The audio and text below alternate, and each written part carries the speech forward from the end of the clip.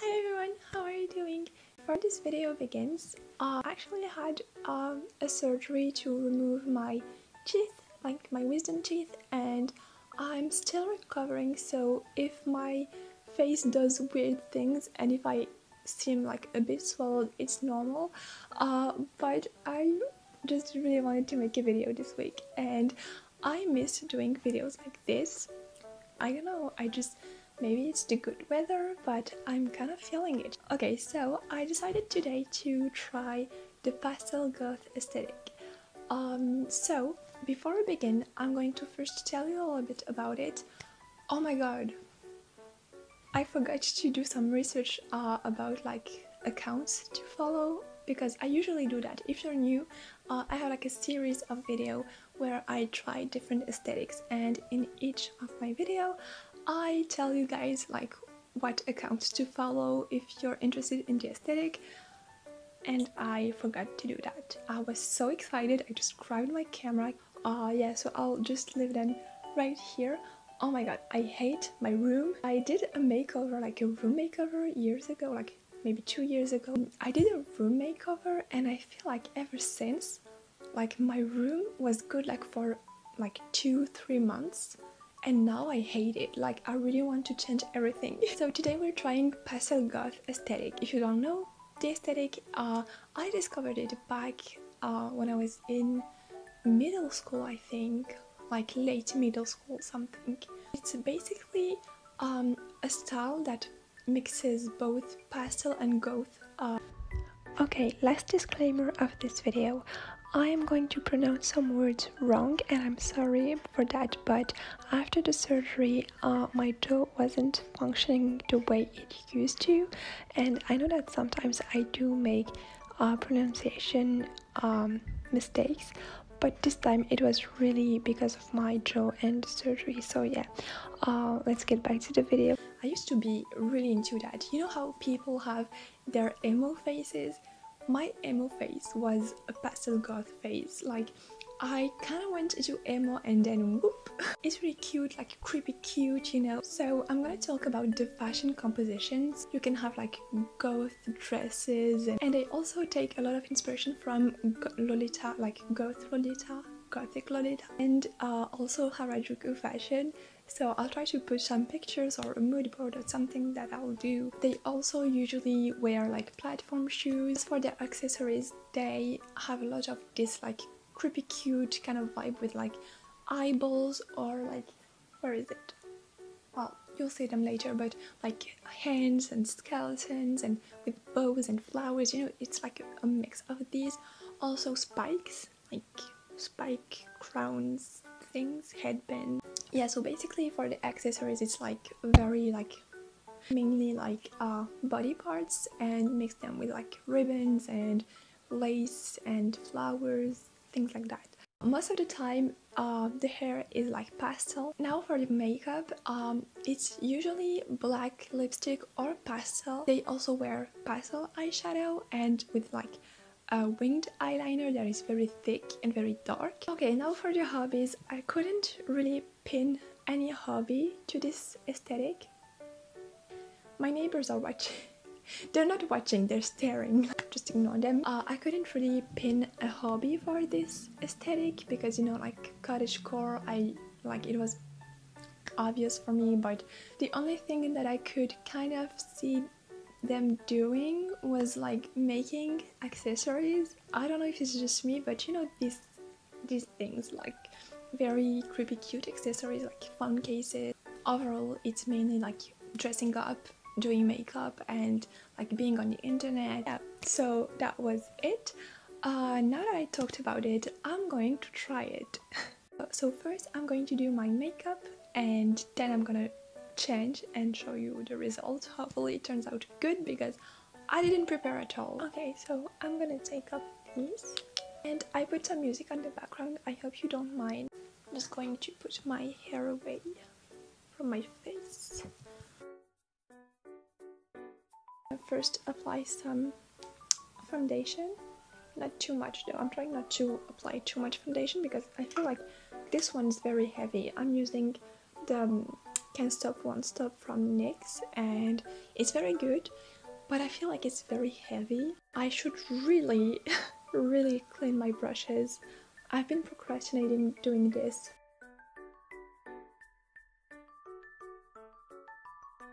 Okay, now I'm going to do the eyeshadow. I don't know which one will be pastel now. Okay, so I'm gonna use this one here. It looks white, but I don't know if you can tell.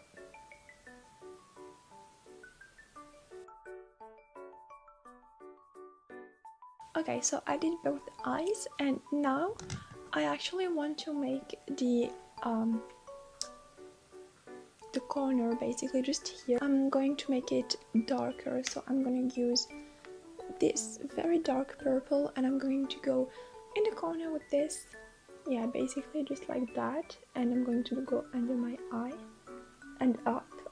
Okay, now is the tricky part, the eyeliner. So we want it very thick and dark, so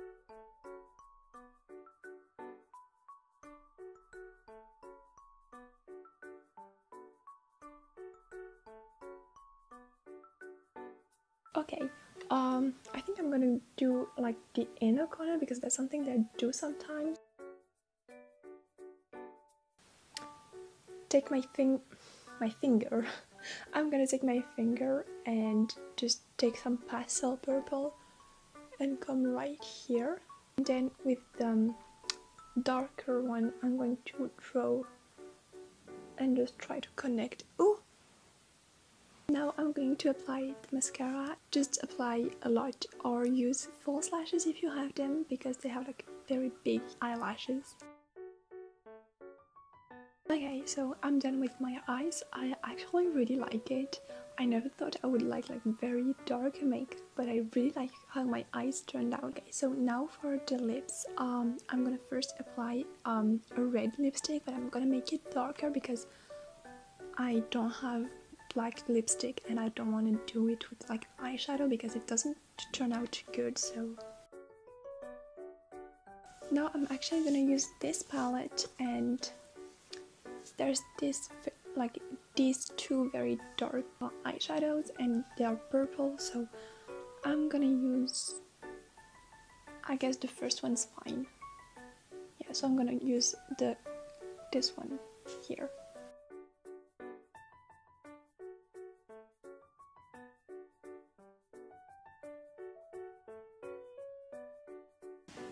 Yeah. That's disgusting. Okay, so that's it for the makeup. I really like it. I'm usually more of a pastel pink kind of makeup girl, but I really like how it turned out. Anyways, so now I'm going to do my hair. Actually, no. Now I'm going to change and I'm going to put on the wig, and I'm gonna be right back to show you how I style it because it's so messy.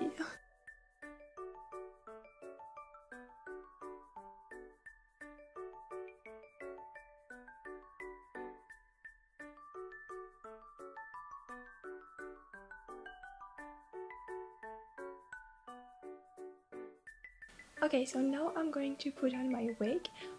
So I wanted to show you how I do it. It's not the best way, but if you have like very thick hair like me and long, it's really difficult. I personally haven't found a way to wear my wig in a way that doesn't look like it, you know, like from like every angle, but I figured out a little something just for like pictures and videos, and anyways, like you can still see from the like behind, but I'm going to show you anyways how I do it.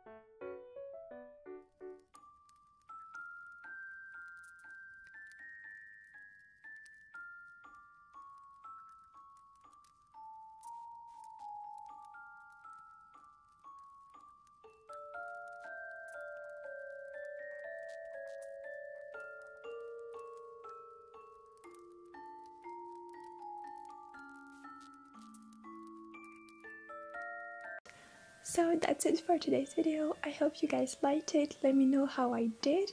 I'm pretty happy with the results. I'm living my teenage dream because I always wanted to look like these Tumblr girls, and I think I quite succeeded. I don't know, but I really like it. Please don't forget to subscribe if you haven't already. I try to post once a week. I also have a TikTok now if you want to follow me. I'll leave all the links in the description as usual.